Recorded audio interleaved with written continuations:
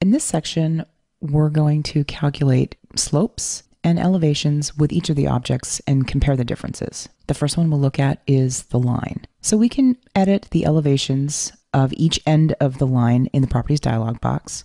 I've drawn a second line attached to the first one at the end just to see how they react. They don't react with each other. If I change this elevation to 13 just to make it different, and then I change this one to 11, nowhere in here does it tell me the slope between those 2 points. So I'm flying blind a little bit. I know the difference between the elevations, but I don't know the slope over that distance.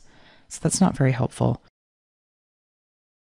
Also, the change I made to the first line, even though the two lines are touching, they don't affect each other. So sometimes you may want that, but usually you don't. Usually you want all entities coming to the same coordinate to be at the same elevation when you're trying to build a surface. That's how a tin surface is built.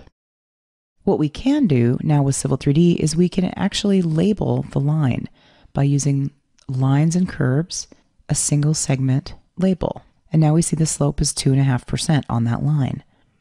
If I click on the line and change one of the elevations, that slope automatically tells me what it is.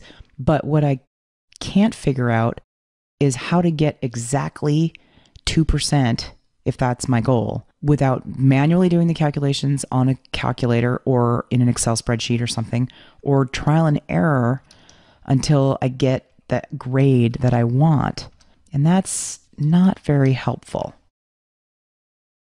The next object we're going to look at is the polyline. And of course, since the polyline is all at one elevation, we're not going to get any slopes out of that. So this is useful for retention basins, drawing a single contour at a single elevation, but not much more than that. 3D polylines. These used to be very heavily used in Land Desktop.